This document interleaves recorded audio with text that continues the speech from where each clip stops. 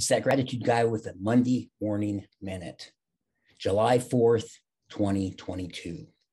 Well, another 4th of July when we celebrate our independence. This year, it seems like our independence is under attack like never before.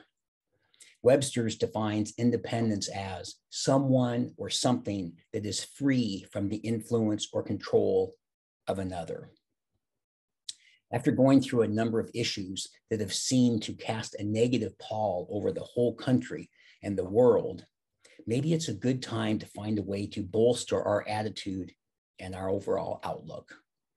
One of the best ways to do that is to adopt an attitude of gratitude. It's been said that charity begins at home, and to help others, you must first help yourself. A gratitude mindset will help you to build and maintain a strong relationship with yourself.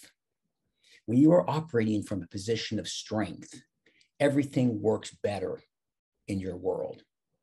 It helps a lot when you are trying to fend off the negative gamma rays that try to penetrate all of us. Try adopting a gratitude practice and see how it helps you to interact with life more effectively and with less negativity. You can then celebrate your independence and the independence of this country. Another example of the power of gratitude.